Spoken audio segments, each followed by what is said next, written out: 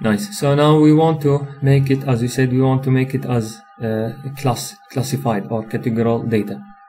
Okay, so how to classify? First we need to create a vector like normal vector function. We said C, this is when we want to create any vector function.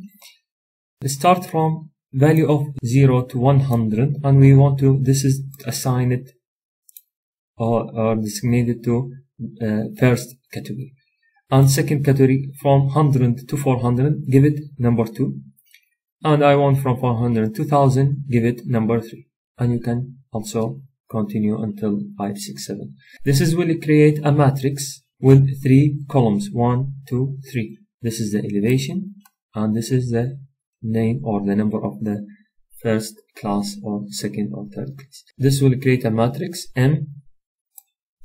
This is the vector, number of column 3 because you assign 3, and sorted by row true.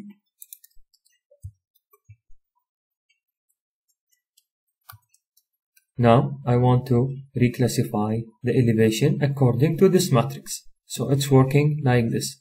Coding working like this. You should first understand step by step that you have something called elevation, and then you create some matrix to classify this elevation according to this matrix.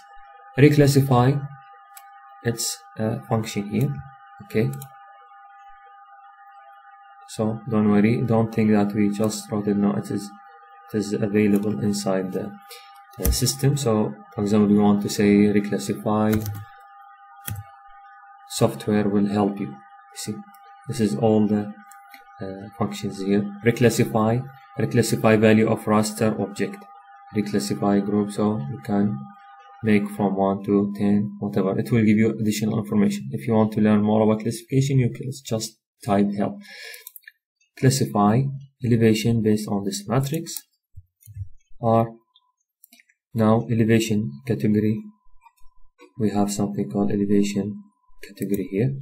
Then we will plot this and you will see what happened.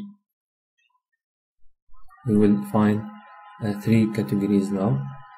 The map, it has 3 colors.